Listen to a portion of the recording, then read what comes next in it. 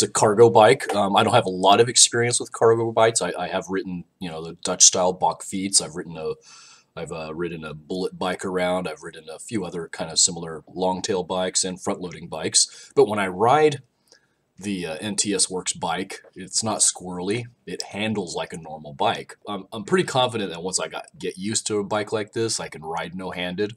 I can't say that about every cargo bike that I've tried. It gets a lot of looks. The photo panel on the top of the locking lid looks very space age.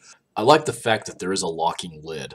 When you're riding around town, you're running errands, that's one of those kind of problems that people try to solve that ride bikes to get around. People run errands, you stop here and there, and even if you have a cargo bike or a basket on the bike, people just reach in and take stuff. You have to like lug all this stuff in with you. But with a locking cargo lid, you don't have to worry about people walking off with your things. It's a great idea.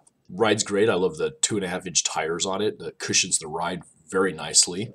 Where the NTS Works is located, the hill there is, it's out in the county a little bit, and the road is just a potholed mess. And the tires on this cargo bike handle those potholes just marvelously. And they pretty steep grade too. I think it's probably 8% or something like that. I was riding with Lisa Psyche.